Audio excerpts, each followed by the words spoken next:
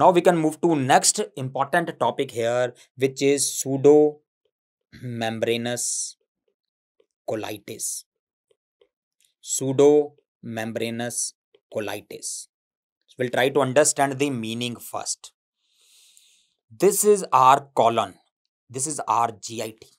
Our GIT normally contain friendly bacteria. Normally GIT contain friendly bacteria. Now the question is, why we say they are friendly bacteria? What is the advantage they give to us? The advantage they give to us is they protect the GIT from growth of pathogenic bacteria. The question is, they stop the growth of pathogenic bacteria. How? Why? So they stop the growth of pathogenic bacteria simply due to competition. They are present in lakhs. If the pathogenic bacteria 100, 200, 500, 1000, 10,000 come, they will not get enough food to eat.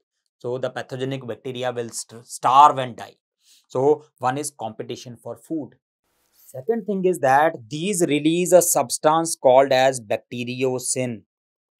So remember, bacteriocin is a substance produced by the commensal bacteria which kill the pathogenic bacteria. So in simple language, till the time we have these commensal bacteria, our GIT is safe. Pathogenic bacteria cannot cause infection. Now what happened? We give a broad spectrum antimicrobial agent like clindamycin or like third generation cephalosporin. So when we give them, what will happen? They will kill the commensal bacteria also. So the normal commensal bacteria has been killed.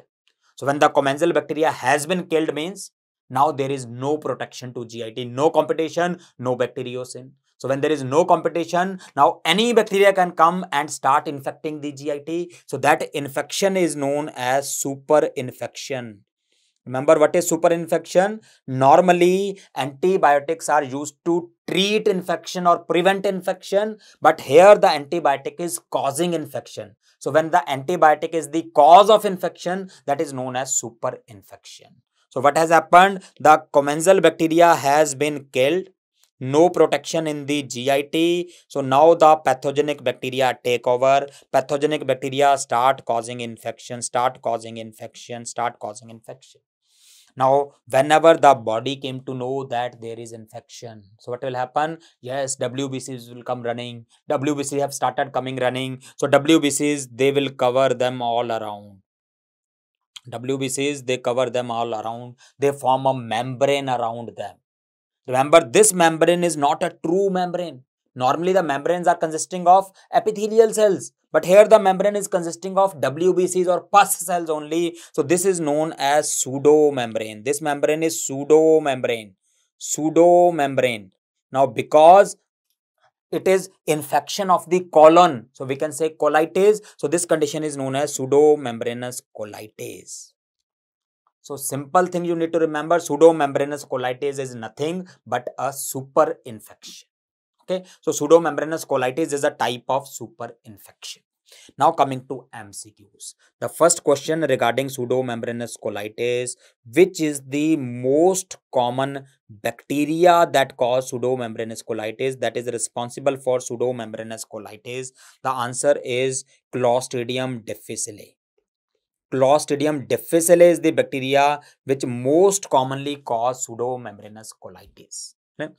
Any bacteria can cause. Most common is Clostridium difficile, and it is so common that if you study Harrison, they do not use the word pseudomembranous colitis. They use the word as CDI. CDI is Clostridium difficile infection. So CDI is important. Clostridium difficile. Second question is, which is the antibiotics or antimicrobials that causes pseudomembranous colitis commonly?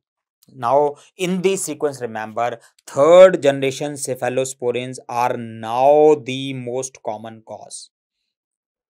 Previously, it was clindamycin, but we have stopped using clindamycin that frequently. So now the most common cause has become third generation cephalosporins. The next drug which follows them is clindamycin. The next most common cause is clindamycin.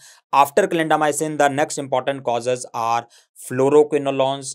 And lastly, the important cause are aminopenicillins like ampicillin and amoxicillin.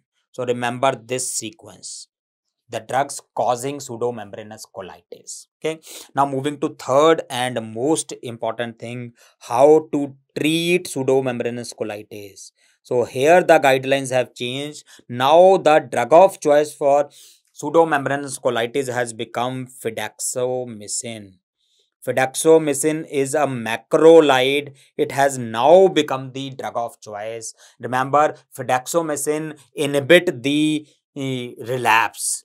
Remember, when we were treating with other drugs, we were able to treat, but again the person will develop the superinfection after few days. So minimum risk of relapse is with the fidaxomicin. So it is the drug of choice. What are the alternatives to this? Apart from fidaxomicin, we can use vancomycin.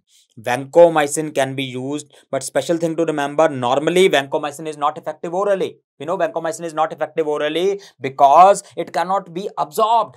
So in this case, we are giving oral vancomycin because we do not want it to get absorbed. When we give orally, it is not absorbed, so it go to colon, kill the bacteria there. So vancomycin is given orally for pseudomembranous colitis, only indication where it is given orally. So apart from vancomycin, we can use metronidazole also. Clear? But now the drug of choice is fidaxomicin.